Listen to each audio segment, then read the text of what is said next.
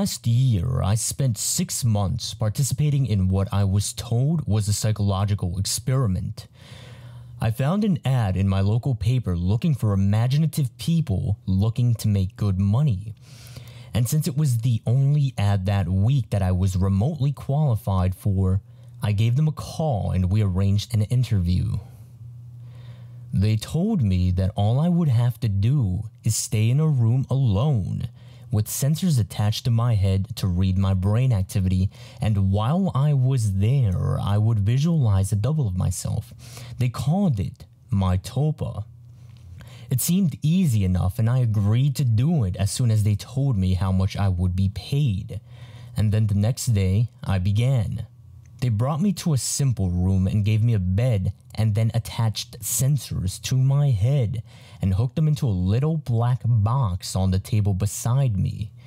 They talked me through the process of visualizing my double again and explained that if I got bored or restless, instead of moving around, I should visualize my double moving around or try to interact with him, and so on. The idea was to keep him with me the entire time I was in the room. Now, I had trouble with it for the first few days. It was more controlled than any sort of daydreaming I'd done before. I'd imagine my double for a few minutes, but then I'd grow distracted. But by the 4th day, I could manage to keep him present for the entire 6 hours. They told me I was doing very well. The second week, they gave me a different room with wall-mounted speakers. They told me they wanted to see if I could still keep the Tulpa with me in spite of distracting stimuli. The music was discordant, ugly, and unsettling, and it made the process a little more difficult, but I managed nonetheless.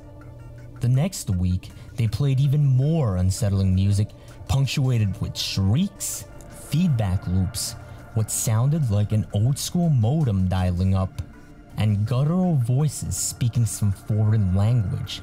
I just laughed it off. I was a pro by then. After about a month, I started to get bored. To liven things up, I started to interact with my doppelganger. We would have conversations or play rock, paper, scissors, or I'd even imagine him juggling or breakdancing or whatever caught my fancy. I asked the researchers if my foolishness would adversely affect their study, but they encouraged me. So we played and communicated, and that was fun for a while, and then it got a little strange. I was telling him about my first date one day and he corrected me. I had said that my date was wearing a yellow top, and he told me it was a green one. Now I thought about it for a second and realized he was right. It creeped me out, and after my shift that day, I talked to the researchers about it. You're using the thought form to access your subconscious, they explained. You knew on some level that you were wrong, and you subconsciously corrected yourself. Now, what had been creepy was suddenly cool. I was talking to my subconscious. It took some practice, but I found that I could question my Tulpa and access all sorts of memories. I could make it quote whole pages of books I'd read once, years before, or things I was taught and immediately forgot in high school. It was awesome. That was around the time I started calling up my double outside of the research center. Not often at first, but I was so used to imagining him by now that it almost seemed odd not to see him. So whenever I was bored, I'd visualize my double. Eventually, I started doing it almost all the time. It was amusing to take him along like an invisible friend. I imagined him when I was hanging out with friends or visiting my mom, and I even brought him along on a date once. I did not need to speak aloud to him, so I was able to carry out conversations with him and no one was the wiser. Now, I know that sounds strange, but it was fun. Not only was he a walking repository of everything I knew and everything I had forgotten, he also seemed more in touch with me than I did at times. He had an uncanny grasp of the minutiae of body language that I didn't even realize I was picking up on. For example, I had thought the date I brought him along was going badly, but he pointed out how she was laughing a little too hard at my jokes and leaning towards me as I spoke, and a bunch of other subtle clues that I was not consciously picking up on. I listened, and let's just say that that date went very well. By the time I'd been at the research center for 4 months, he was with me constantly. The researchers approached me one day after my shift and asked me if I had stopped visualizing him. I denied it, and they seemed pleased. I silently asked my double if he knew what prompted that, but he just shrugged it off. So did I. I withdrew a little from the world at that point. I was having trouble relating to people. It seemed to me that they were so confused and unsure of themselves, while I had a manifestation of myself to confer with. It made socializing awkward. Nobody else seemed aware of the reasons behind their actions, why some things made them mad and others made them laugh. They did not know what moved them. But I did, or at least I could ask myself and I would get an answer. A friend confronted me one evening. He pounded at the door until I answered it, and came in fuming and swearing up a storm. "You haven't answered when I called you in fucking weeks, you dick," he yelled. "What's your fucking problem?" I was about to apologize to him and probably would have offered to hit the bars with him that night, but my Tulpa grew suddenly furious. "Hit him," it said, and before I knew what I was doing, I had. I heard his nose break. He fell to the floor and came up swinging, and we beat each other up and down my apartment. I was more furious than I have ever been, and I was not merciful. I knocked him to the ground and gave him 2 savage kicks to the ribs, and that was when he fled, hunched over and sobbing. The police were by a few minutes later, but I told them that he had been the instigator, and since he wasn't around to refute me, they let me off with a warning. My Tulpa was grinning the entire time. We spent the night crowing about my victory and sneering over how badly I had beaten my friend. It wasn't until the next morning, when I was checking out my black eye and cut lip in the mirror, that I remembered what had set me off. My double was the one who'd grown furious, not me. I had been feeling guilty and a little ashamed, but he'd goaded me into a vicious fight with a concerned friend. He was present, of course, and knew my thoughts. "You don't need him anymore. You don't need anyone else," he told me, and I felt my skin crawl. I explained all this to the researchers who employed me, but they just laughed it off. "You can't be scared of something that you're imagining," one told me. My double stood beside him and nodded his head, and then smirked at me. I tried to take their words to heart, but over the next few days I found myself growing more and more anxious around my Tulpa, and it seemed that he was changing. He looked taller and more menacing. His eyes twinkled with mischief, and I saw malice in his constant smile. No job was worth losing my mind over, I decided. If he was out of control, I'd put him down. I was so used to him at that point that visualizing him was an automatic process. So I started trying my damnedest to not visualize him. It took a few days, but it started to work somewhat. I could get rid of him for hours at a time, but every time he came back, he seemed worse. His skin seemed ashen, his teeth more pointed. He hissed and gibbered and threatened and swore. The discordant music I'd been listening to for months seemed to accompany him everywhere. Even when I was at home, I'd relax and slip up, no longer concentrating on not seeing him, and there he would be, and that howling noise with him. I was still visiting the research center and spending my 6 hours there.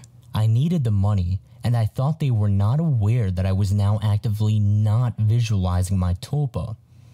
I was wrong.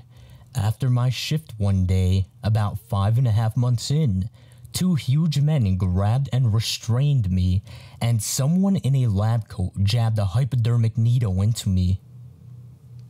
I woke up from my stupor, back in the room, strapped into the bed, music blaring, with my doppelganger standing over me cackling. He hardly looked human anymore.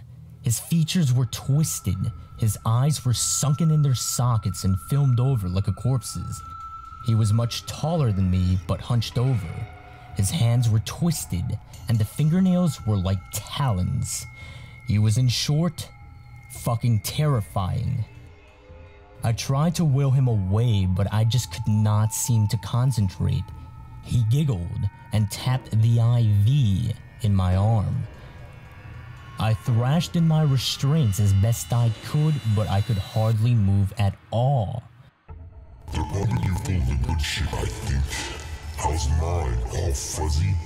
He leaned closer and closer as he spoke. I gagged.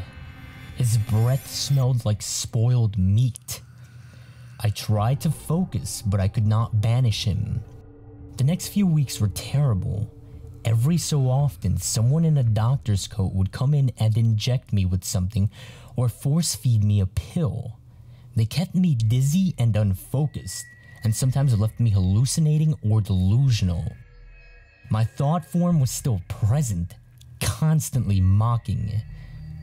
He interacted with, or perhaps caused, my delusions. I hallucinated that my mother was there, scolding me, and then he cut her throat and her blood showered me. It was so real that I could taste it. The doctors never spoke to me. I begged at times, screamed, hurled invectives, demanded answers. They never spoke to me. They may have talked to my Tulpa, my personal monster. I'm not sure. I was so doped and confused that it may have just been more delusion, but I remember them talking with him. I grew convinced that he was the real one, and I was the thought form. He encouraged that line of thought at times, mocked me at others. Another thing that I pray was a delusion. He could touch me. More than that, he could hurt me. He'd poke and prod at me if he felt I was not paying enough attention to him. Once he grabbed my testicles and squeezed until I told him I loved him. Another time, he slashed my forearm with one of his talons. I still have a scar. Most days I can convince myself that I injured myself and just hallucinated that he was responsible. Most days. Then one day, while he was telling me a story about how he was going to gut everyone I loved, starting with my sister, he paused. A querulous look crossed his face, and he reached out and touched my head, like my mother used to when I was feverish. He stayed still for a long moment, and then smiled. All thoughts are creative, he told me. Then, he walked out the door. 3 hours later, I was given an injection and passed out. I awoke unrestrained. Shaking, I made my way to the door and found it unlocked. I walked out into the empty hallway and then ran. I stumbled more than once, but I made it down the stairs and out into the lot behind the building. There I collapsed, weeping like a child. I knew I had to keep moving, but I could not manage it. I got home eventually. I don't remember how. I locked the door and shoved the dresser against it, took a long shower, and slept for a day and a half. Nobody came for me in the night, and nobody came the next day or the one after that. It was over. I'd spent a week locked in that room, but it had felt like a century. I'd withdrawn so much from my life beforehand that nobody had even known I was missing. The police didn't find anything.